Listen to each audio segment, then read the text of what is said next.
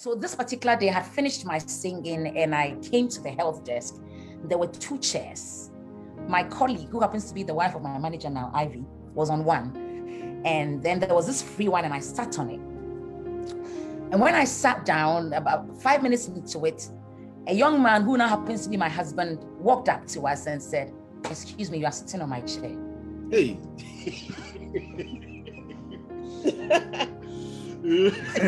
I was so crossed. I was like, "Listen, you're not even a gentleman." Why, so I just got up. I said, "You can have it." And he went, "Oh, I was just joking. You can sit." I was like, "No, I'm sorry for Akunya." That's right. I was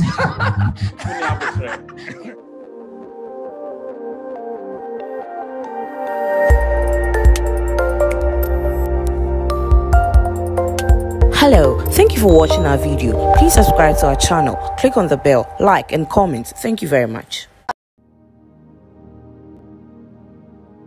So I'm just going to start with how we met and we talk our way through it. And I'm a talker. So when I'm going wayward and I speak, Both. one of them is not good. One of them is the right one. But usually I'm talking in excitement.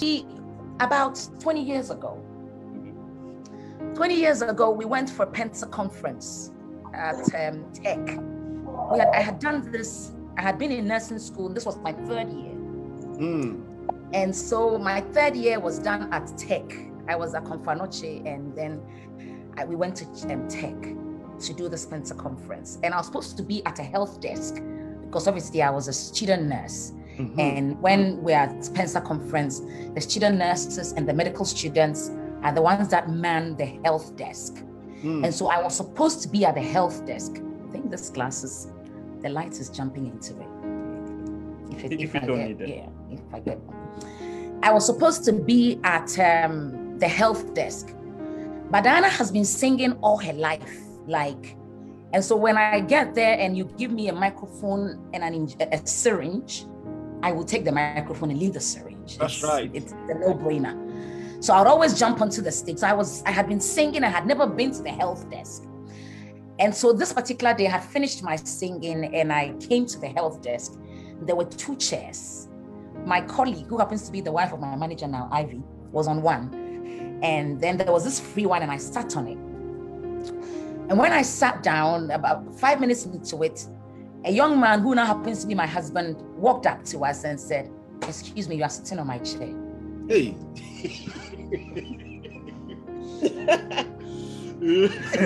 I was so crossed. I was like, "Listen, you're not even a gentleman. Why, So I just got up. I said, "You can have it." And he went, "Oh, I was just joking. You can sit." I was like, "No, I'm sorry for Akunya." That's right. I was I was like, so that was the first time I ever met him. But I think you have seen me sing. I think so, yeah. Yeah, I think I had come to sing at Pensa so many times then.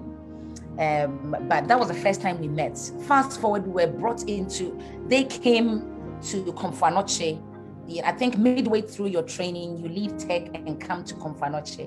And so we came to Confanoche and we were in the same cell meeting. And so when we finished our cell meeting, the medical students will walk us to the nurses' hostel.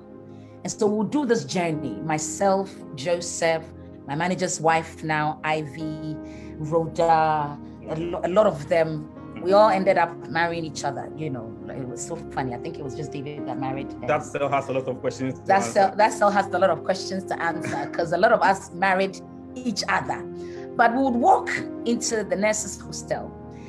And at this particular time, I was speaking to him, trying to link him up with other, why not go out with this one? Why not go out with this one? It wasn't in my mind to even date him or anything. I think he had a mind of his own. So one day he just said, "What about you? You want us to be alone on here?" I like the reaction. Yeah. I like. Please turn on your cameras. It makes me know whether I'm talking too much, whether. Yes, please turn on the cameras for us. It's like when I'm on stage and I'm talking. That's right. It's just nice to see some reaction, so that I know it's going well or it's not. It's going well. Please send the camera on. As for this love story, if you don't, come on, guys. and he asked, "What about you?" Now that I think about it, that was smooth, wasn't it? Like, yeah, somehow for a Pentecost boy, that was a smooth line. that was a very smooth line. He took me unawares. But on a more serious note, I think I had set certain standards for myself, and I'll tell you those standards I had set for myself. One of the first one was the first person I ever said yes to was going to be my husband. Whoever I agreed to date was going to be my husband. So it was a very hard task knowing who was the right one. And I knew that this was either going to make or make me. And I got very confused. And at that particular time, I had a lot of people that were interested in me. And for this, I would stop here for a minute and tell every young lady listening who's not married, that is always the ripe time for you. And when that time comes and you don't seize it, you will miss it. Let me break it down. There is that time when all eyes are on you. When you have got 3-4 guys all asking you out, and you can't put your finger on what the problem with this guy is, and you don't know which one it is. That should be your sign that you have to choose one of them, or you will miss your opportunity. Times and seasons. That's right. Times and seasons. At this particular point in time, I had about 4 or 5. 10. Oh, wow. There was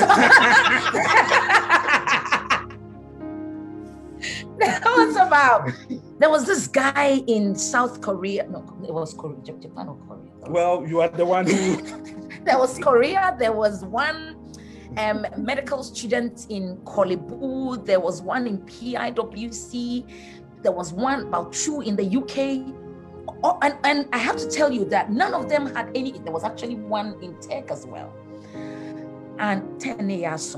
But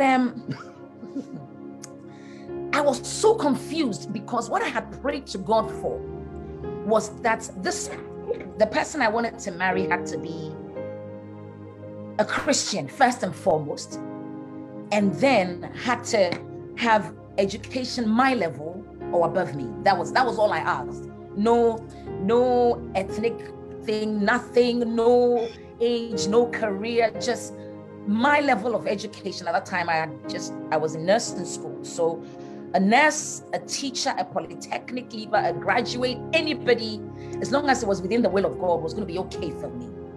And everybody around that time would have been okay for me, just looking at what my specifications were. Now, in my confusion, my mother, bless her, and my parents said, don't go to a man's house. Everybody was welcome to your house, to our house. They are welcome to come visit you.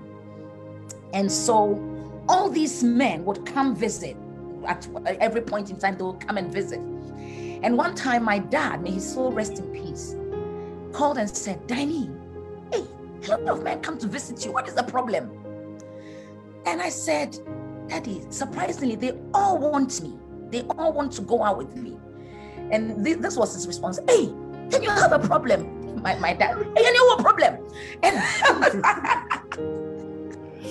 oh my God. It was like, this is the time to make the decision, because this can make or make you. Anyway, so and then he said, speak to your mother. Speak to your mother about this. So I spoke to my mom, and I said to her, this is what I'm battling with. And my mother, in her Ghanaian Christian Pentecostal mentality, said to me, Mommy, pray about it. When you're confused like that, you ask God for a sign. And I know at the beginning of your series, Dr. Sam, you spoke about this sign and how the sign was an issue for you and Auntie. It was a big problem. I can understand. Auntie will tell you her version. One day. Joseph says he can understand. You kind of understand what Auntie went through, right? Oh my God. Anyway, so my mother said to me, pray about it and ask God for a sign. And she said, you can ask God for anything. And so in my prayers, and when I say I prayed, I committed a whole 40-day fast to praying into my marriage and God giving me the right one. And this is what I asked God for. I said, whoever was going to be my husband was supposed to give me a present, and the present had to be a piece of cloth. And the cloth had to either be a GTP or a Hollandaise. I was too specific. I don't even know what was going through my mind to just be that specific. And listen, people, God still answers prayers. I have to say that. Let me just lay that God still answers prayers. And when you're so specific, he can be that specific with you and answer your need. The Bible says he supplies our needs according to his riches in glory. He answers prayers. Anyway, so 40 days I prayed because PRWC then was handling a 40-day fast. And I was so specific. I said I wasn't even going to open my mouth to ask God because the devil will hear it and let someone bring it to me. So I made this request in my mind. And so I prayed, and for 40 days, anybody that asked, I was like, I've prayed, I'm looking for a sign. Oh, did I get presents? Oh, I got presents. Joseph brought me a necklace. No, really? Oh, yes. Somebody brought me an album. Somebody brought me things I was getting. I didn't even tell them it was a present, but they were just bringing things. And there was this guy in South Korea, I think it was. And one day he called and said, I want to give you a present. I want to give you a piece of cloth. I really want to give you a Hollandaise. But the Hollandaise, I have to order it in. He said, Hollandaise and lace. What would you like? I said, whichever. I don't mind. Whatever you want to give me, I'm okay with it. That's right. And he said, and then he said, I mean, if I have to get you Hollandaise, I have to ask somebody in Holland to buy it and post it to you. So I'm going to give you lace. Ooh, sign of a cross. That guy was old. He was like 15 years around it. Hey. Oh my God. And so he brought me a beautiful lace. And so he wasn't the one, obviously. And then one time, Joseph, on my birthday, going back, my sister Eunice's husband used to work at GTP. And one time he said that every piece of cloth that Woodin makes is made in GTP. They print all the Woodin fabrics. So on my birthday, Joseph brought me an outfit made from GTP and Woodin. At this point, let me lay it here that I was falling in love with Joseph. I had fallen in love with Joseph. We were talking, but he will ask, so how far? I'm like, I'm still praying. But in my heart, I wish my sign was there. And I was falling in love with him. I was like, God, if he's the one. And so on my birthday, he brought me this dress. He called Anita, who is actually on the line now. And Anita took you to somebody that made that outfit from Woodin and brought that to me. So when I got that dress, I thought, that's my Joseph, he's mine, hallelujah. Praise God. So that I was in the UK. So when I came to Ghana, I was when I actually accepted. That was on the 9th of February.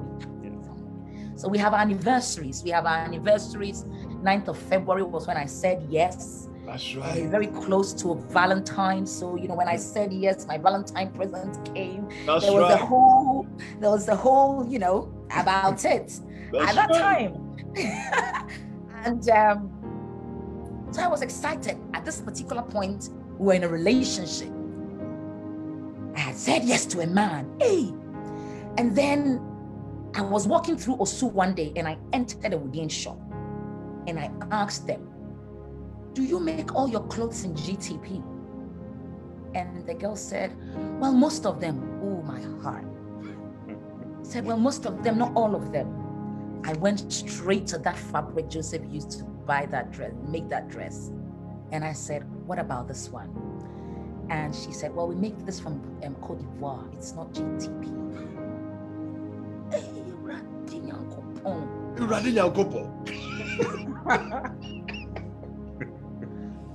Listen, this thing I'm telling you, you have no idea. And I didn't tell you that. Like suicide. Like it was suicide. You know, had made a mistake. The outfit he brought was not GTP. It wasn't Hollandaise. It was from Cote d'Ivoire. I started praying. I was like, God, so he's not the one. Pray to the unwavering.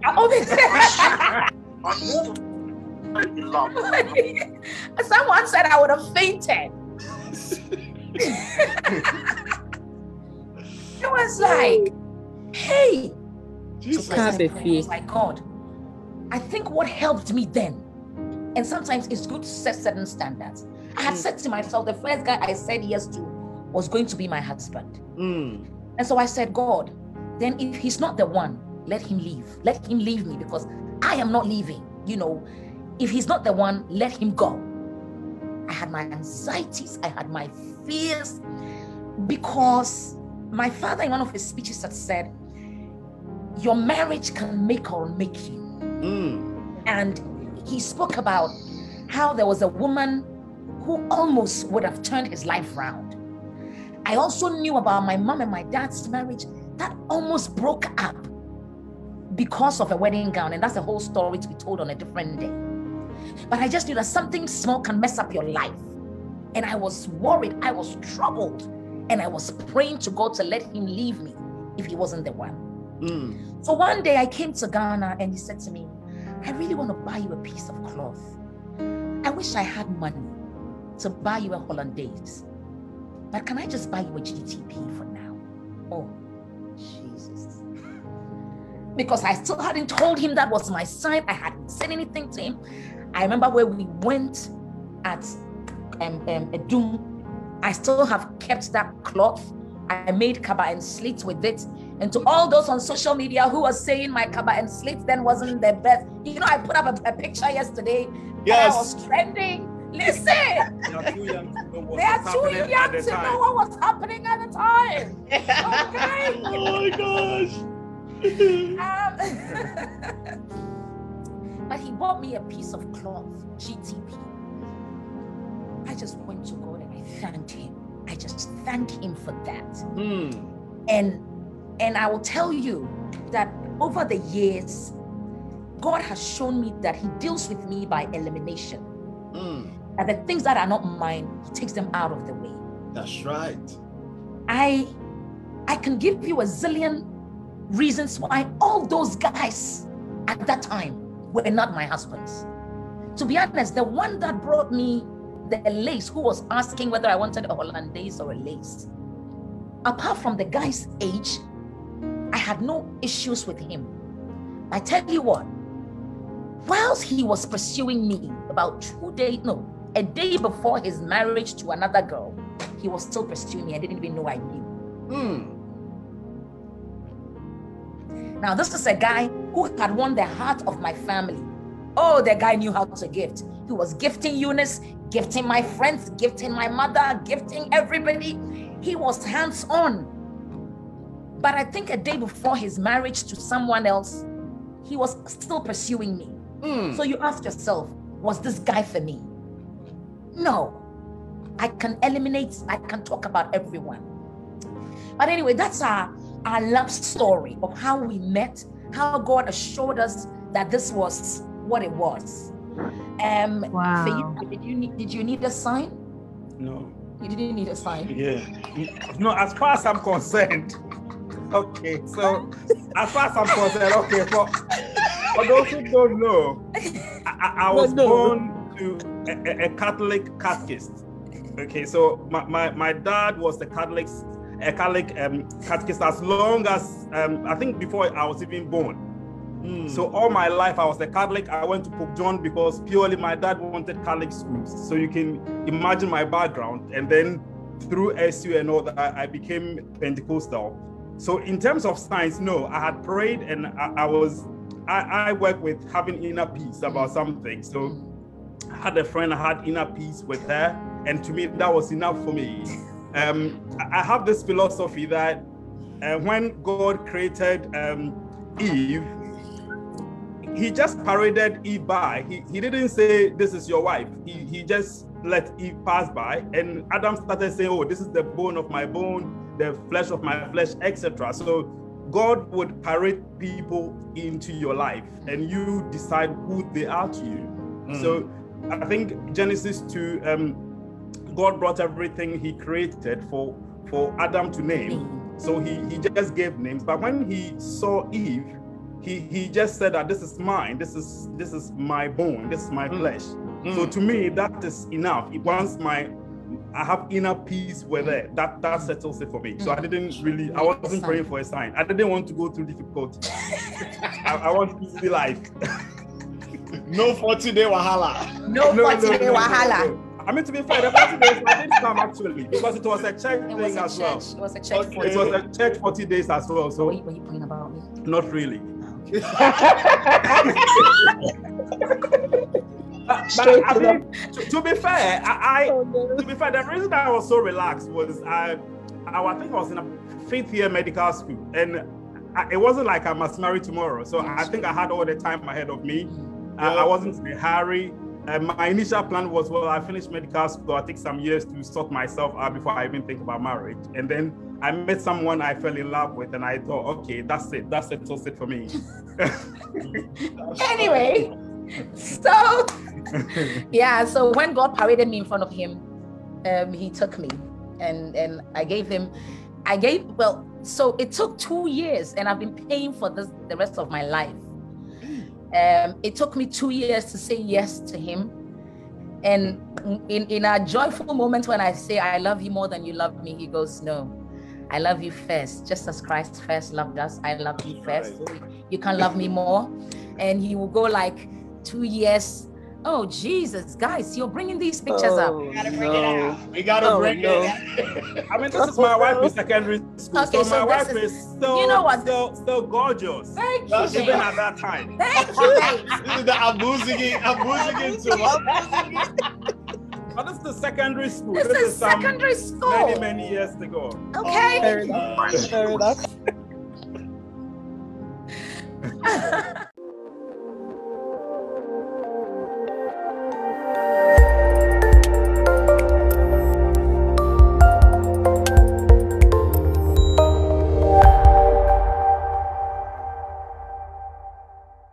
Hello, thank you for watching our video. Please subscribe to our channel, click on the bell, like and comment. Thank you very much.